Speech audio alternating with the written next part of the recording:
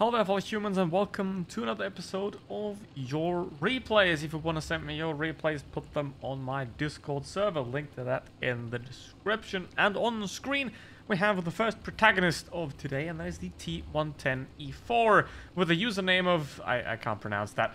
But this vehicle, it works very well. It's a tank destroyer, but it has a traversable turret, sort of. High alpha damage, high penetration, and it does work well in a situation like this one. Now, ideally, I will never recommend going to this side of the map in any case, because if the enemy is intelligent, they're going to avoid this side, they're going to surround you, and then you have the lost map control, and then you get attacked from two sides, and that's not really that great. But, in this case, a large portion of the enemy team is here as well. And we do have two teammates out over there, and if they can get rid of that light tank, then they can circle around the enemy team and attack the enemy team from two sides. You have the map control. It's kind of hard to lose. Then, and if you're in a disadvantage like here, then the best thing you can do is just not die. Don't YOLO too much. Look at that IS-7 on the enemy team. He just YOLO too much. He expected his team to help him. I mean, I sometimes do that as well, where I just expect the team to actually do anything, but then they don't, and then I die. And that exactly happens to the IS-7 as well. You know, it's that kind of move that you make when you just don't care what's going to happen next. It's not ideal if you actually want to win the game. Now, a very nice position here. Obviously, the enemies, they can't really push forward. Just controlling the flow of the battle here, because right now, the rest of the team is coming around. Tank destroyer, the medium, that 268 is doing a pretty good job. He's just going to distract the enemy team right there. They have to watch out that there's a guy there. So what that means that they're going to be a lot less effective straight on here. Now, the team's IS-7 is also dead, and now the KPZ-50T is dead. I just love medium tank players that go to the heavy side and then explode immediately. That's just enjoyable. But hey, at least he tried to get out of there, try to play somewhere else, but he's dead now. Now, 4 versus 4, 3.5k damage already done. That's not too bad. And that Object 268 is in a very good position, because essentially this distracting this part of the team here. And this is a very good move. Like, go around the outside. You don't want to just fight them head on. Because right now, there's a heavy. You just shoot him in the side. Get free damage. Easy. Don't always just look at what's in front of you. Well, you should look what's in front of you, but also look at where you can find opportunities to do damage. Like, if you move to a different position, can you get a shot without being shot back? Can you have an opportunity to succeed better than you are in your current position? Or you just have an AMX 5120 that presents his rectum and promptly a HE shell is lobbed right in there. That obviously does help quite a lot as well. Now in this case, the enemy grill, he's out all the way over there, which means focus on the Jagdpanzer right now. If the TNH is the one that Jagdpanzer's focusing on, you go for the Jagdpanzer. If the Jagdpanzer would focus on the E4 here, then the TNH would have to attack from the side. Basically, that's how you're going to do it. Always the tank that the enemy isn't looking at is the one that peaks, because that's how you do damage without getting damaged. Now, the grill has repositioned, saw that perfect opportunity, and now he's put a Mithudron. Is that how it works? I don't know. Put him very low HP, which is not very helpful, because the grill is still full HP, but he's a paper tank. So what has to happen now? E4, Object 268, play together. Again, approach the grill from two different sides, so that wherever the grill peaks, he doesn't have a shot, but he is going to get shot from the other side. Now, unfortunately, the Object 268 kind of didn't get the memo, and he just YOLOs forward. And there is a reason the vehicle is called the Bobject in World Tanks PC, and even though it's nowhere near as good as it is in World Tanks PC, it can have its tendencies for people to YOLO in it. So, in this case, again, you would want to approach from two different sides. That's not really all that possible here. Nice HE shot, but the grill, it's very accurate. He got his shot in and out. The 268 had a problem, but he somehow still managed to kill the grill, so we're just going to skip over that because you can't see it in the replay.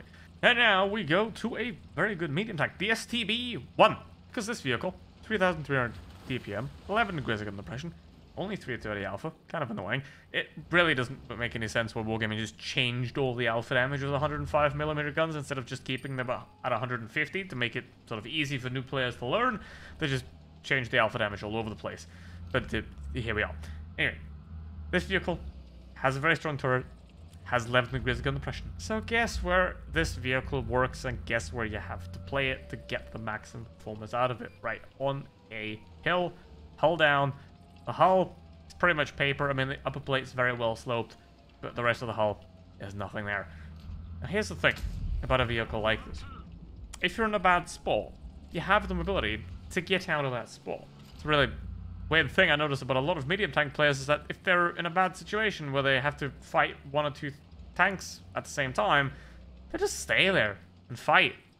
You just get away. Like, if you're in a fight that doesn't benefit you being in it, that's another skill to eventually develop to understand, okay, am I going to win this fight or am I going to get my ass handed to me? If you're in a fight that doesn't benefit you, that doesn't result in you being the victor, you get away from that. You get out of that. You remove yourself from that situation if you can. If you can't, well, you have to fight. In this case, the IS-8 is doing this great plan of rushing into 3 tanks at once without any backup. But backup arrives just right there in the form of this Batchat. Very nice focus to the air. There's no point continuing to look on the IS-8 here because this Batchat now is the bigger threat and also the easier target because he just unloaded, which means it's going to take quite a while to get that clip back. He also doesn't seem to know how to drive. I mean, he has driving skills the level of mine. And yeah, like, he's the easier target right now because by the time that guy reloads, you already pumped 2 shells into him and you can finish him off before he even, like, gets another reload off for maximum 1 shot. Perfect situation right there. That Batchat completely overestimated the situation and very well played by the STB here. And the IS-8, well, he's down the hill, is against the Sheridan and a STB, and he's completely screwed now. So, yeah, if you're that Batchat, why? Just why? Like, I assume he was hoping that nobody's gonna go and catch him, but that's the problem with Batchat. Like, it's a great tank if nobody fights you. If somebody fights you, like an STB, you kind of have a big problem. And in this case, that Sheridan's just, like, the Sheridan almost lost against the IS-8, which you have to credit him. That's an achievement. Like, sometimes it is truly an achievement to lose a battle or to lose a fight that you should have won 99% of cases. That sometimes can be a true achievement. Now that IS-7 down there is getting gangbanged, so he's not going to live for very long. The Sheridan's low, but STB still has a lot of its hit points remaining, and that is exactly what you want in a situation like this. If you see your team falling apart, you can do 1 or 2 things. You can take a risky move, go in there, see if it pays off, probably isn't going to, or you're going to set back. You're going to relax, you're going to reserve your hit points, you're going to wait, see what happens, you're going to find yourself some damage, and while your teammates collapse, you're going to sit there, you're going to farm the enemy team, and if you do that well enough, you might even have enough hit points remaining at the end, and the enemies might be low enough hit points that you can win a 3 versus 4 or whatever. So don't YOLO in when you're in a disadvantage, right?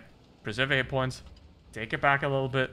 Remember, fight when you win, don't fight when you don't win, right? That's how that works. You don't have to shoot and attack every single tank you see. You only attack the ones that are useful too, right? Like, if you're gonna win, you go for it. If you don't win, let somebody else handle it, basically. Yep, 2 versus 3. Not really that great. 268's camping in the background. Somebody's capping, which in a way does make sense. They do have a light tank, but against a full HP STB, I wouldn't want to be in the situation, especially that full health Jagdpanzer back there that is also still online. There's not going to be a very easy way for the enemy team to get anything out of this. And don't rush it though. Like, sure, see the cap circle going up.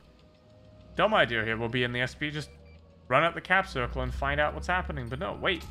Find out the 268. He's making that exact mistake. He's rushing forward into an STB. He has a massive hit point disadvantage.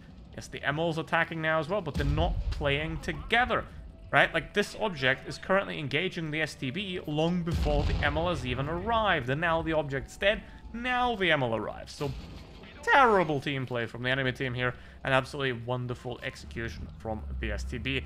That is the kind of enemy team that you want, that rush you 1 by 1.